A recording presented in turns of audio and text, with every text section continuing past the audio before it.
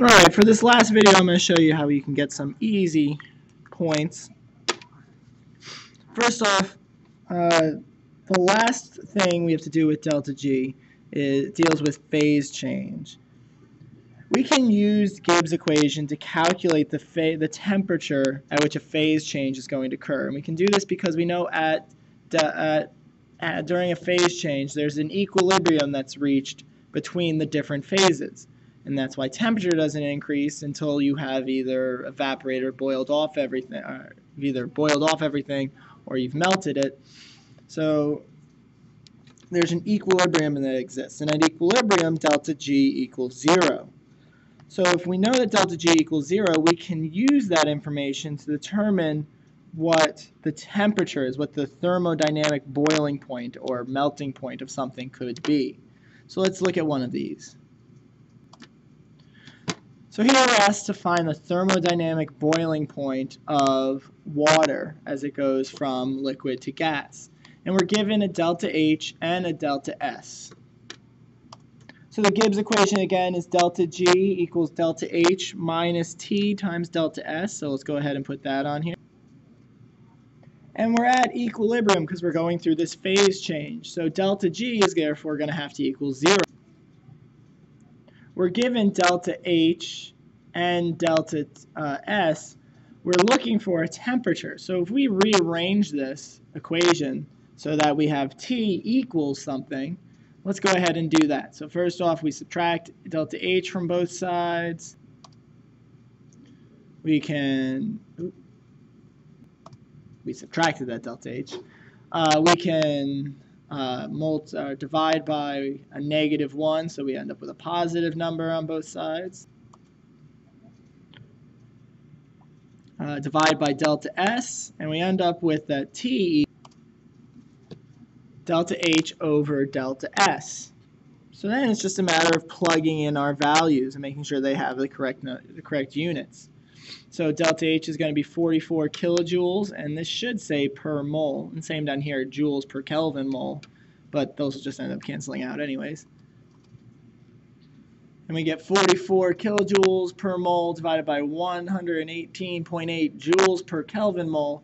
Again, these units don't cancel out, so we need to make sure we've got the same unit. So let's change this joules to kilojoules by dividing by 1,000, and we get 0.1188 kilojoules per Kelvin mole. And what we do is we find that T equals 370 kilojoule or Kelvin, which is fine because this is an approximation. It's not an absolute. So even though we know that water boils at 373 Kelvin, this is an approximation. So these values that you're going to get are going to be approximations. So if you're ever asked why is your value different than the actual known value, it's because this is an approximation. But this is something quick and easy, and there's a lot of easy multiple choice points tied to it. Some more quick and dirty and easy multiple choice points deal with whether or not reaction will be spontaneous or not. So remember that anytime we have a positive delta G, that means it is a non-spontaneous reaction. Every time you have a negative delta G, it means that it will be spontaneous. So you can either memorize the conditions, or you can remember the formula delta G equals delta H minus T delta S. The way I remember the formula is ghetto homies take speed. So if we have a negative delta H and we have a positive delta S, that means this value for this multiplication is also going to be positive. So a negative minus a negative, well, that's always going to be negative. So spontaneous at all temperatures, doesn't matter what T is, because it's always going to be some negative value. If delta H is positive and delta S is positive, only if T is some huge number or some large number will that be, it's got to be big enough to override this delta H to make this into a negative number. If delta H is negative and delta S is negative, If delta S is negative and you multiply it by something large enough to override delta H, you're going to end up with a positive value. So delta G would be positive, so not spontaneous, except at low temperatures. And lastly, if delta H is positive and delta S is negative, we will never be spontaneous because that's always going to come out to be positive. If we look at free energy and its relationship to equilibrium and electromotive force, E, anytime we're at equilibrium, so K is going to equal 0, our delta G is going to be 0.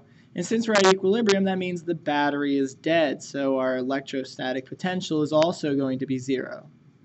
If we have a negative delta G, it means we're spontaneous. That means we're producing products. So we're going to have a number greater than 1 for K. We're going to be favoring the production of products. And in the case of electrostatic force, in the case of electrochemistry, that means that we are going through a spontaneous reaction. We are actually producing energy. So we'd have a positive E here. If E is negative, that means we have a positive delta G because it's a non-spontaneous reaction, and the production of reactants are favored. The graphs on your notes actually show up more often than you might think, and they deal with that at equilibrium, we've reached our delta G. So where equilibrium occurs, we've reached delta G. So in the forward reaction, as we produce more and more products, more and more of A is being used up and more of B is being produced. Once we reach equilibrium, though, that reverses and we start producing more of A and B is being used up. So the entire graph shows that this dip, if we actually had numbers here, we could calculate a K value. This dip is simply the place at which equilibrium is reached. So each point on the curve corresponds to the total free energy of the system for a given combination of A or B. Delta G isn't only useful for determining whether or not something is spontaneous, it also helps us understand the maximum amount of work that a system either is producing or requires. If delta G is positive, that tells us the amount of work available by that system. However, if delta G is negative, that's the amount of work the system needs in order to do whatever it is you're looking at. And that concludes free energy.